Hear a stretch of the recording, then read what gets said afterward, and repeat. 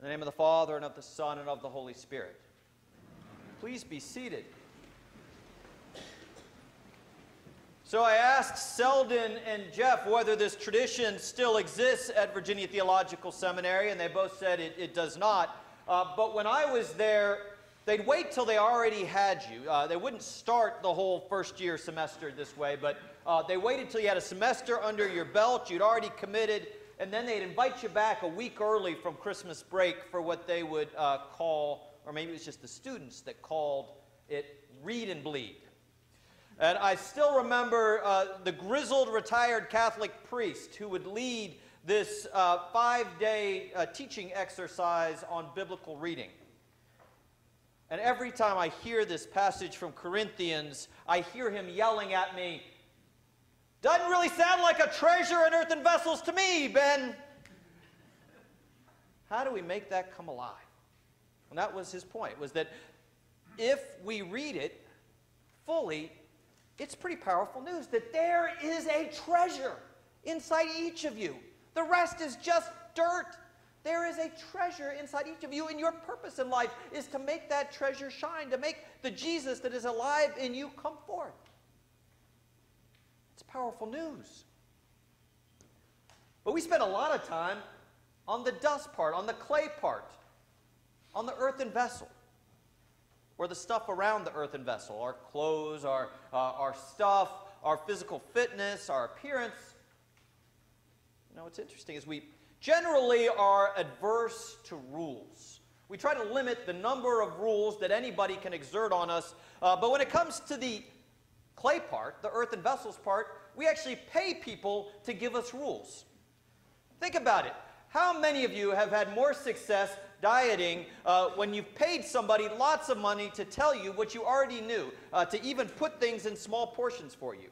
I mean, most of us realize that we need to eat smaller portions. We need to eat certain kind of foods more than others. We should probably stop eating at a certain hour. If we drink less, that would help as well. You know, we're very cognizant of all of these things, but there is something that comes from the discipline of somebody selling us for twice as much, already portioned out portions, or telling us, eat this at this hour, this at this hour, this at this hour. And we submit ourselves to that, because we know that that discipline helps us to reach those goals. And when it comes to exercise, we do it as well. How many of us know that when we get on a bike and go for a bike ride, that's good exercise, and when we pedal faster, that burns more energy than when we pedal slower, and if we mix it up, there's benefits to that as well. But we'll go into a gym and on a stationary bike have somebody yelling at us, "Hurry up, slow down," you know, telling us how fast or how slow to go. We do the same thing on treadmills, and have somebody tell us when we need to sprint, when we need to go slower. Whatever new fitness regime, we have a trainer that will come and tell us what the rules are and make sure we follow it. And it's helpful. But in that interior life, in bringing that light that is in each of us out into the world, we generally don't like to be subjected to rules. And so we're really excited that Jesus lets us off the hook. In a couple different ways. Jesus says, yes, there's over 600 rules about how to live, but if you love your God with all your heart, mind, and soul, and your neighbor as yourself, you're pretty much covered. We're like, okay, that's good. 600 was a whole lot to follow. And then we have this commandment that Jesus is saying, well, it's okay. When there's an opportunity to heal, to take care of somebody in need, you can do work on the Sabbath. When you're hungry and somebody needs to eat, it's okay. And so we take this, and we take that line, and we create this division between this camp and this camp. This camp says there's absolutely no exceptions to how we keep the Sabbath. And then there's Jesus, the laid back, says, just love God and your neighbor and everything will be okay. And that's not really the construct. It's not fair to either side. What's going on here is somewhat between Jesus and the establishment, and it has very little to do with the Sabbath. Ever since Jesus was baptized and he gathered his friends and he started his ministry in Mark, he has been confronted one time after another, and we're only in the second and third chapter, but First, it was the fact that when he healed somebody, when he healed the man who was lowered into his house, he said, "Your sins are forgiven, you are well." And they said, "Who is this? Who is this who says he can forgive sins? Only God can forgive sins. Who is this? And if he is who he says he is, what does it say about us and our authority and our power?" And then second, they said, "This cannot be the Son of God. If this were the Son of God, he would realize all of the dietary laws, not just around how we eat, but who we eat with, and he would know that he is eating with the scum of the earth. He would know he is eating with people who don't follow the laws faithfully, who have screwed up more times than any of us cares to remember. He would know better than to eat with them if he were really who he says he is." And then they noticed that his friends are not keeping fast, that they're breaking fast. And he says, "Well, why are they breaking fast?" And he says, "Because they realize they're in the presence of God, and this is a time for celebration. There will be times for fasting later, but this is a time for joy." And then we have this story. And they're walking through the fields, and they're probably just fidgeting, plucking the tops of the wheat off the fields. And they say, it violates the Sabbath for them to be plucking the tops of the wheat off their stalks. I don't think they were principally concerned, and there were exceptions already in that time to that. And in fact, the Talmud in the same time period already said that the Sabbath, keeping the Sabbath, was more for us and our needs and our ability to be faithful to God than for God itself. The Sabbath is for us. In fact, when I took Judaism, the rabbi, who was a conservative rabbi, talked about how his life was ordered.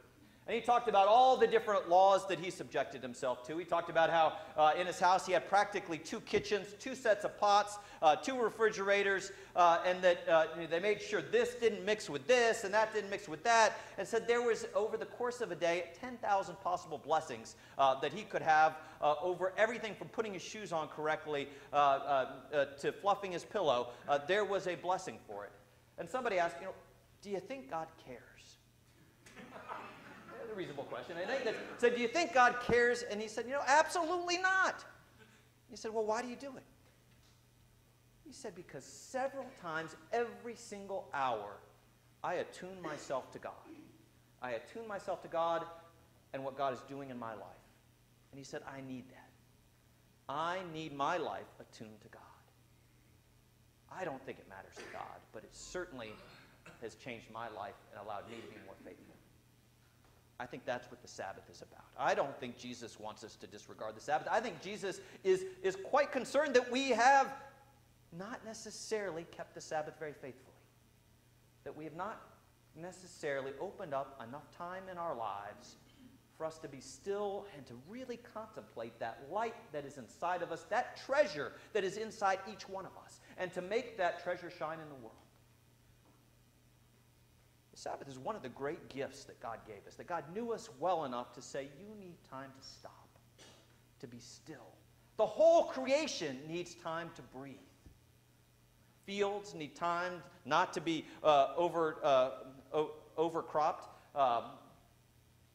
Our oxen and our animals need time to rest. Those laborers that we take for granted, at that point, laborers that were forced to work, need Sabbath. Those indebted need release from their debts. The world, all creation, needs time for restoration, for healing, for justice, for peace, and for that deep breath of God to wash over them. And I love you enough to create an order where you have that time. Jesus wasn't undercutting that. Jesus was just saying, there are times where the law sometimes separates us from the fruit. Sometimes that light burning in us needs to be read in the same words as we read the law.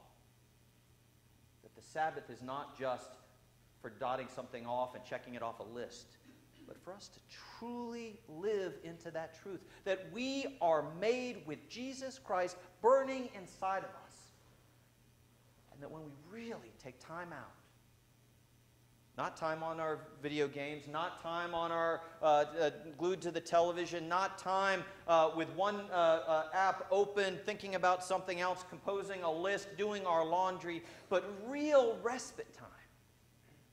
Real time with those that we love, time with ourselves, times with whose love we were made in the image of.